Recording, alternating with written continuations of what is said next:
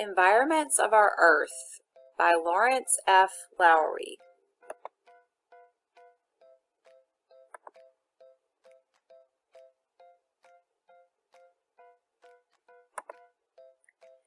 The surface of our earth is made up of water and land.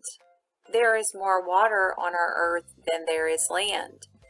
Rain brings much of the water to the land, but some parts of our earth get more rain than other parts. Living things need water to live. Many living things grow well where there is a good supply of water. Fewer living things grow where there is very little water. The places where living things live are called environments. One of the wettest environments on our earth is Mount Wailea on the island of Kauai in Hawaii. It rains on Mount Wailea nearly every day. Mount Wailea gets nearly 500 inches of rainfall every year. Environments on our earth that have a great amount of rain all year long are called tropical rainforests. Many types of plants such as shrubs, herbs, and vines grow close together in tropical rainforests. Some plants grow very large and tall. Tall, broad-leaf evergreen trees branch out and cover the rainforest like a canopy. Many types of animals such as colorful birds, reptiles, monkeys, and insects live in the thick rainforest. There is no winter in a tropical rainforest. These warm, wet environments can be found near Earth's equator in places such as South America, Africa, and Indonesia. A rainy but cooler place is called a woodland environment. In a woodland environment, large trees grow close together. Ferns, mosses, and mushrooms grow on the woodland floor among the tall trees. Wolves, foxes, bears, and squirrels build their homes in thick woodland environments. Some of our Earth's woodland environments are found in North America, Asia, Africa, Spain, and Chile. Savannas are environments that have much less rain than woodland environments. Savannas have a short dry period each year.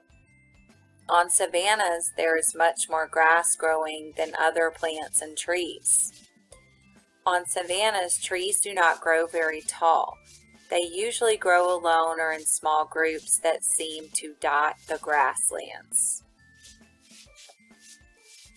Some animals that live in the savanna environment are leopards, cheetahs, elephants, giraffes, lions, and zebras. Unless paths have been made by people or animals, it is difficult to walk through the thick, coarse grasses of the savanna. Some places where the savanna environment is found on our earth are Africa, South America, and Australia.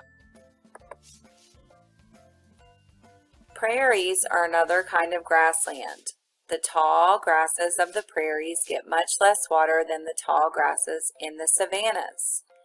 Most of the rainfall on the prairies comes during the summer season. Even though there is enough water for grasses, herbs, and shrubs to grow, trees seldom grow in prairie environments. Nobody knows why. Some animals that live in the prairie environment are the badger, bobcat, bumblebee, fox, coyote, prairie dog, and American bald eagle. In the spring and summer, flowering plants bloom among the grasslands in the prairies. At this time of the year, the American prairie looks like a colorful flower garden.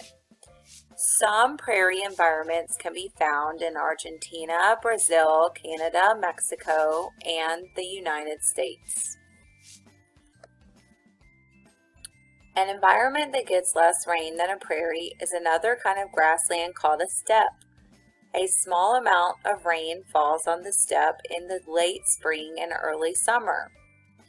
On a steppe, the grasses are shorter and make the land look like it is covered with an endless carpet.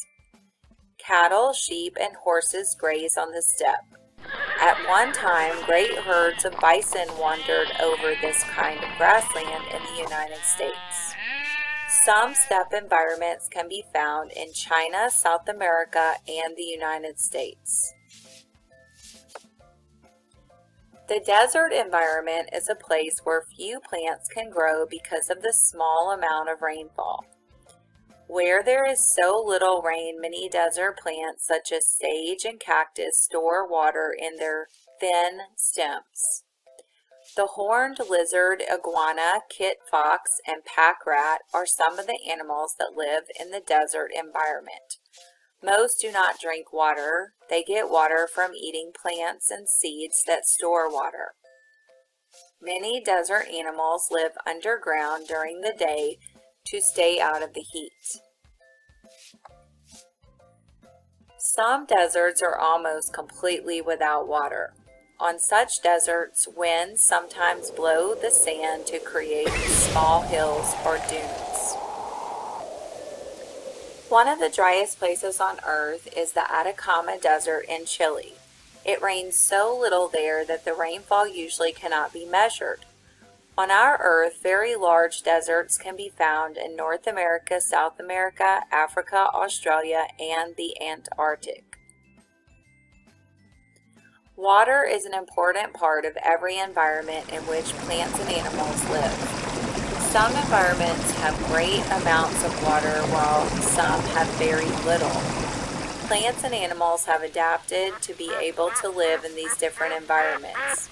People can help preserve the different environments so the plants and animals that live in them will continue to be on our Earth for a long, long time. Wow, readers, what did you learn about the environments of our Earth? Turn and tell your buddy.